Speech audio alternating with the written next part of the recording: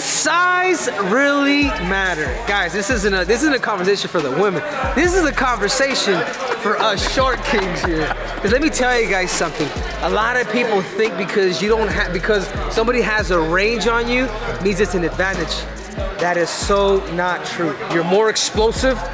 You're harder to take down because of the level change. How far I have to go to level change to get to his hit. You look at Volkanovski fighting Max Holloway. He was a shorter fighter, but he was actually winning the striking advantage because he understood the biggest thing, which was distance, right?